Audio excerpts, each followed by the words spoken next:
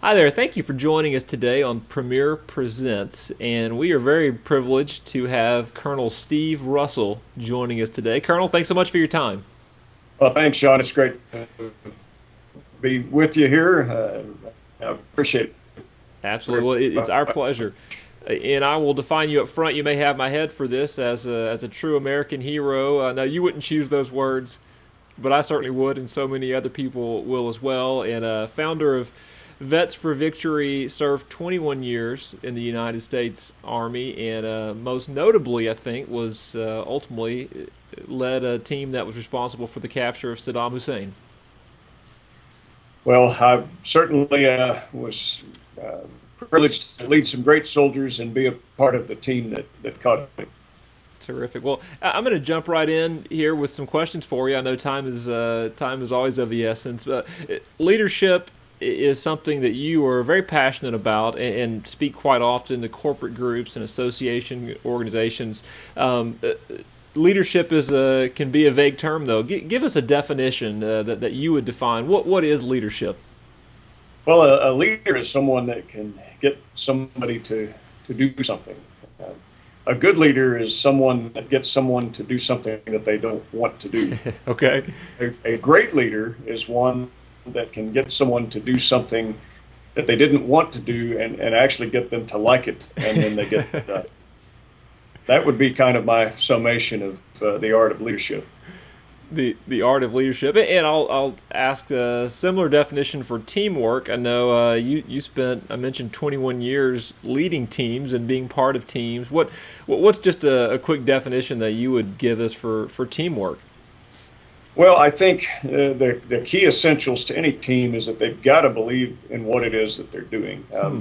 You think about disciples; they follow a set of beliefs. The same root word is discipline, which is acting on your beliefs. I used to tell my soldiers, "Show me how you act, and I'll show you what you believe." And I think that any team that we build, they've got to believe in what they're doing, and that makes the team function just so much better. Sure.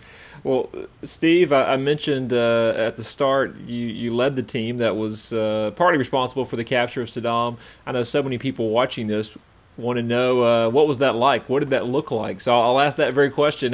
How did it come to pass, and what brought you to that point in that place? For us, it was geography. I commanded a task force of 1,000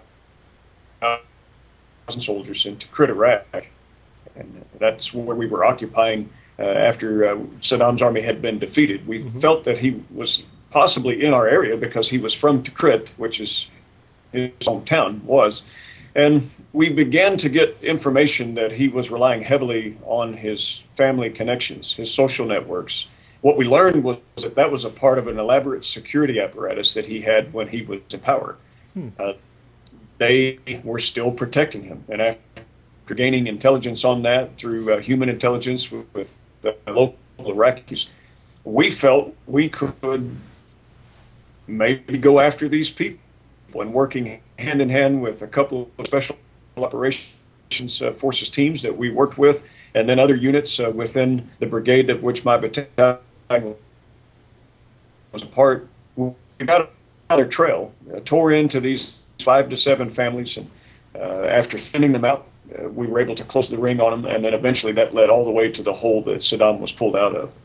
Well, and that was memorable moments for so many people seeing those images, and just hearing that capture had been made was memorable, and I'm sure it was for you as well. You wrote about it. It may not be completely visible here in a terrific book, We Got Him, which has been a great seller, and I know you're asked quite often to recount that story, and you truly can now say, well, it's in the book, and you can direct people to the book, I would guess.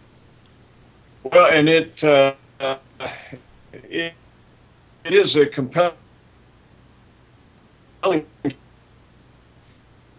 story of what it's like to soldier and fight in modern warfare. And it also shows how people solve problems, how you can take the seemingly impossible, do it under pressure with high stakes, and how ordinary people can accomplish extraordinary things. And I think it's really a comprehensive look at our military, but it's also a very insightful look at what it's like to lead troops in battle. Sure. Well, and to that point, as I mentioned before, you speak for so many corporate groups and associations, and speak on the topics of leadership and teamwork, and using your experience to drive those points home. What are one or two things that you like when someone walks out of an event, a corporate function that you've spoken to?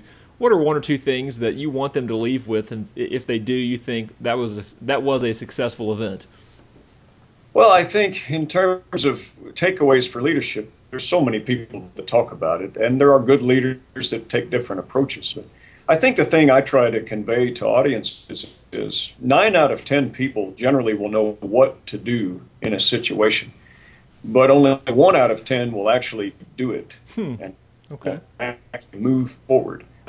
You get nothing if you do nothing. And what we see so often in organizations is that people are unwilling to take risks. In battle, you saw it with soldiers. They know what to do, but they don't want to be the guy that's actually getting up and moving. We as leaders have to be those risk takers, and we have to inspire organizations. So those are some of the things that I think would be important to train people how to do, and how to take risks, not gambles, but take risks, and then also persevere. Don't quit. We did scores of raids that were trying to find Saddam. If we had lost the faith that we might be able to get him, we could have been one raid short of success. Same way with my book. A number of publishers completely not interested, but I had firm belief that it was worthy to write about, and it was something that was important historically to record. And then Simon & Schuster published it. So you can't sell yourself short, and you can't stop short of the goal. You really have to press on things that you know are worthy of doing. Sure. Colonel, great wisdom in those words. Like I said before, we would define you as a hero. You wouldn't use those words, but probably the real hero with the last name Russell is your wife, Cindy. You guys have 5 children at home. Is that correct? We do. She would be a good drill sergeant. She can keep things going, and I'm very proud of her. We've been married for, well, it'll be 27 years this year, and I'm very blessed to have her. But she has been a great compliment, and I think that's another thing you'll find on people that accomplish great things historically have always had a very good support base behind them. Sure. To inspire them and to encourage them. And my wife has certainly been that for me. Well, as you said, I'm sure she would make a great drill sergeant. I'm sure you took notes as she ran those 5 kids to all the different places they had to be. I'm sure you took notes as a commander of the Army. Yeah. She's pretty good at getting people to do things they don't want to do. With raising children. Well, her on that. Her leadership book will be next, but I want to encourage everyone who's watching this. There's some links below. You can click those links and see some video of Steve speaking to some different corporate functions. Certainly learn more about him, even learn more about the book and ways you could acquire a book. Steve, thank you so much for your time. I know life is busy. We see behind you there your state senate office. I know in conjunction with many other things, you've got political day-to-day operation and commitments, and we appreciate your time. Well, it's my pleasure, Sean, and I'm very happy to do it. Terrific. Thanks so much. Have a good afternoon. Okay, thank you.